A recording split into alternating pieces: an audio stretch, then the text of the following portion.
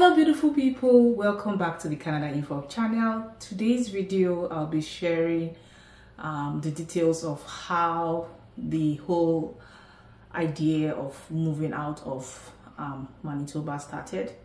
So if you're new to this channel, my name is Wolo, and if this is the first time, just give me a thumbs up. To my old subscribers, I want to say thank you, and please destroy the like button. Okay, so I don't want to waste your time today. I'm thinking this might be a very long video, so please stay until the end so that you get all the details. I'm not a vlogs person, so when people vlog how they move, I tried to see if I could do something like that, but it wasn't working out for me. So I'm a sit down and talk kind of person, not a vlogging my life kind of person. Okay, so back to how the journey started. The journey actually started in 2021. In 2021, we were in a small town which was actually 25 minutes away from Winnipeg, and we moved to that particular community because we actually wanted to help relatives immigrate and get the 50 points, that's 50 regional points. So that was why we moved, and thankfully most of my siblings were able to get their letter of advice to apply from the Manitoba government, and the application was in process and all of that. So I was in that particular small town, and then my husband got an offer that took him out to about 8 hours away from Winnipeg. That's 8 hours drive away from Winnipeg. It's still the same Manitoba, the province is still Manitoba, but 8 hours away from Winnipeg and about 8.5 hours away from where I was. He had to go, and he left me behind in that small town because it was closer to Winnipeg, it was closer to my work then. And that was, I think it was in 2021, I also started my immigration consulting business too. So I was managing the two at the same time, and thankfully it was also at the same time that I also got pregnant. So my husband left and went to that particular place. Canada has such a huge landmass, and sometimes I keep asking myself, well, why did the indigenous people concentrate in different locations that are actually far from each other?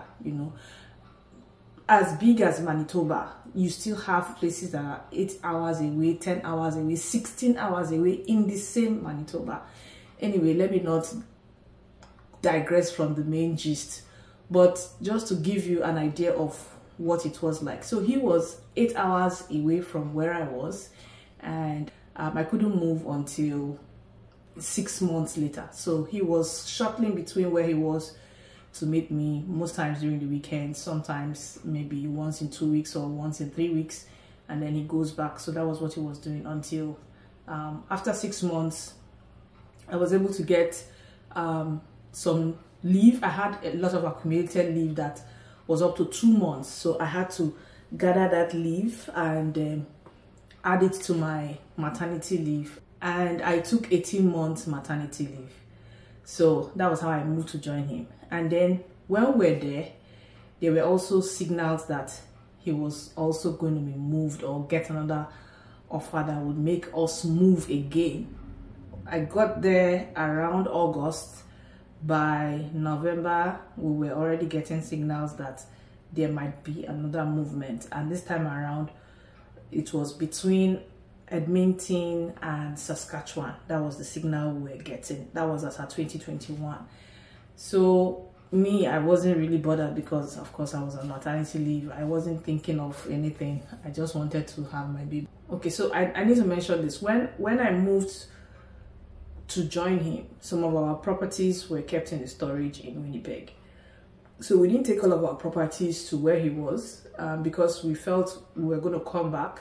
So we had to put on hold some of our plans, and we were just waiting for the signal to say, okay, it's time to move. Now, where that town is a university town.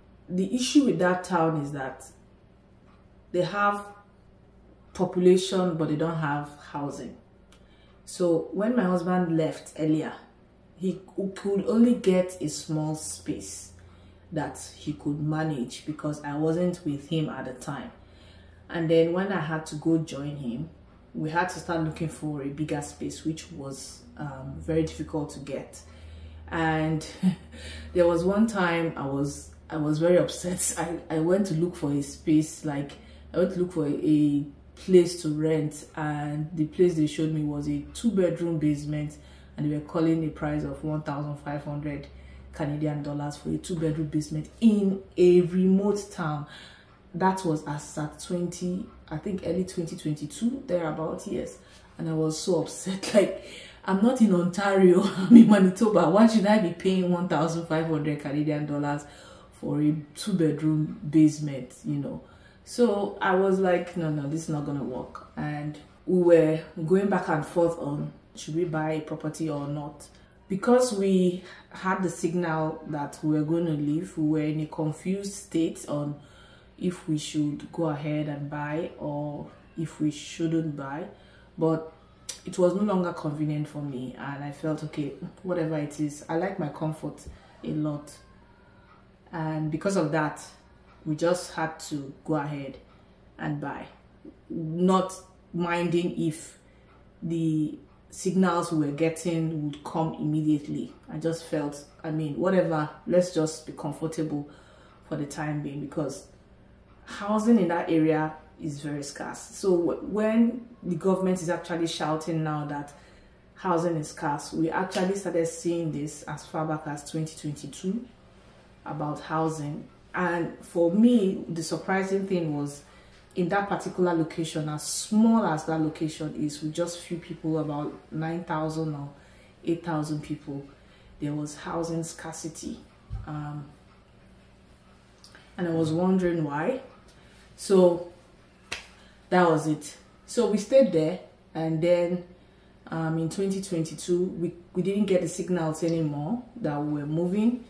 And then early 2023, the information just came that we would move. But this time around, my husband was to move first. That was around March. He left around March. April, I left that town. I had to move back to Winnipeg to be closer to my siblings at the time. And then between April 2023 until December 2023, there was still no clear signal on when I would move to join my husband at the time. So we kept getting signals on a monthly basis, and at this time we had to sell the property in the town where we bought it. Unfortunately, we sold the property at a loss. I don't know if you're interested in hearing the gist of how we sold the property at a loss. Please leave it in the comment section. Probably you could learn 1 or 2 lessons from what happened from us selling a property at a loss. So I was back in Winnipeg. I was staying in one apartment like that. Our items could not, or our properties, most of our properties could not contain that particular flat. So I had to move a lot of things back into storage, and this is us burning money with items in storage. This whole journey has just taught me that it's good to just live a minimalistic life. You know, if you're going to be moving from one place to another, if you're going to be a nomadic person, it's better to be a minimalist so that you just don't have too many things scattered here and there. I'm trying to be a minimalist, and at the same time, I also like my comfort. Like I like to have everything at my everything handy. So some of our properties were kept in storage, and then December came, January came, still no signal, and then February came, no signal. Then March, my husband just called me that we are moving. Like I mentioned earlier, the nature of his job takes him round Canada, so he was shuttling between Quebec, New Brunswick, and Nova Scotia. And when he asked me, where would you like to stay? I said, okay, I would like to stay in Quebec, because I wanted to take advantage of the French language there and polish my French very well. But he said some things that I felt, okay, maybe Quebec might not be good for us. So where's the next best place to stay? He now said between New Brunswick and Nova Scotia, I should choose one. I said, what of Alberta? He said Alberta is not included for now. Let's just choose between Nova Scotia and New Brunswick. So I now chose New Brunswick. So when the signal came that our house in New Brunswick was ready, it was time to move, and then we now started packing. I had to pack the items, all the items in the storage that we had kept for the past like 3 years, between 2021 and 2024. Everything, packed everything, because this is an interprovincial move, not what do you call it now, not a town or city to city move within the same province, from one province to another. So we had to gather a lot of things.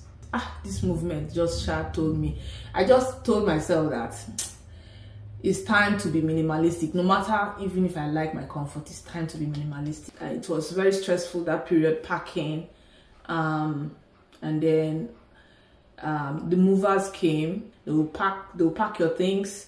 They will look at the things that can move, because they're going to be using a truck to move your items. There are certain things that cannot move, so especially flammable items, that like sprays, all the sprays, anything liquid, they cannot move. So in the process, I also lost a lot of items that I thought I would move with, that would move with me. So many, like oils, a lot of things, anything liquid cannot move, anything that is in a spray can cannot move, things that can cause fire cannot move with the truck. So they packed. Okay, so a day before they came to pack, I'd already packed, but a day before they came to inspect what I had packed, and then repacked, pre-packed again. And then the next day was the packing day, brought the truck, packed our items in the truck. The government also made provisions for us to stay in an Airbnb until our properties arrive in New Brunswick. So we had the opportunity of staying in Airbnb in Winnipeg for like 1 week, and then we left Winnipeg, came to New Brunswick, and also stayed in Airbnb in New Brunswick for 1 week. And then once our property arrived, we moved into this house where I am now. So that's just the story of my movement, or my journey of moving from Manitoba to New Brunswick. It is not me that planned it. It's because of the nature of my husband's work. It takes him around, and it will still take us around more often, which is why we moved from Manitoba to New Brunswick. So it's been, how will I put it? I feel like I'm still a new immigrant. Probably I will share my journey in New Brunswick, my experiences. Like a lot of things I'm just seeing here, and I'm like, oh God. Okay, anyway, it's too early for me to, if you know me, I don't like complaining. I like solutions. I like to be happy. Long and short of it, this is my story of how I moved from Manitoba to New Brunswick. And when I was in Manitoba, we moved like 6 times. 6 times within Manitoba. Winnipeg, some communities outside Winnipeg, before we now went to the very last community that was like 8 hours away, you know, before we came here. So that's my story. Thank you so much for watching. Hope I didn't waste too much of your time. I have a boring life. So I just said, let me share this story about our movement. It's just so straightforward. Anyway, thank you so much for watching, and see you in my next video. Bye bye.